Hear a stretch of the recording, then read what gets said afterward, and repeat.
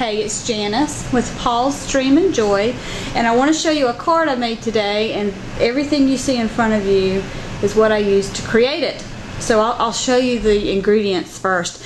I used these awesome dewdrops. These are from the robin's nest, and they're called Lily Pad, and they're really pretty. I like these. I used a stamp from the Scrapbooking Queen. Now you won't get a red background, you'll get her official background on the stamps. I just did this just because, but I used the stamp that says welcome to my castle, so I used that. And I used Country Life, which is one of the Cricut cartridges. I cut this mouse right here, and I cut him at 3 inches, so you'll get to see what he came out looking like. I used this weird, bright, strange colored ribbon that I got at Dollar Store.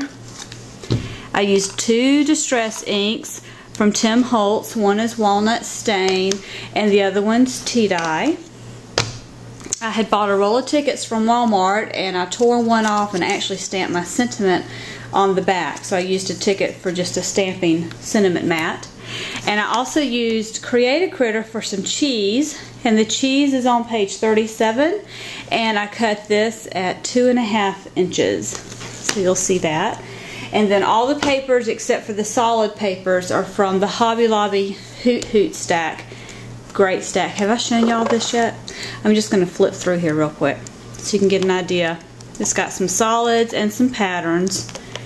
Great colors. I love these bright colors. Cool, huh? So that just gives you an idea of some of the papers that are in here. And then let me show you my card. And it is on an action wobble. So here's my card. Here's the cheese from Create a Critter and the mouse from Country Life. Here are the 2 dewdrops. The ribbon from the Dollar Store, the Scrapbooking Queen's Royal Sayings, Welcome to My Castle, stamped on the back of that ticket. And then I did a lot of matte layering on my card. And it's on an action wobble, so let me see if I can hold it up straight. And aren't those fun? You can get these from the Scrapbooking Queen's Royal Shop. I love the action wobbles. That's it. I just want to do a really short video so you wouldn't have to sit there and listen to me talk all day.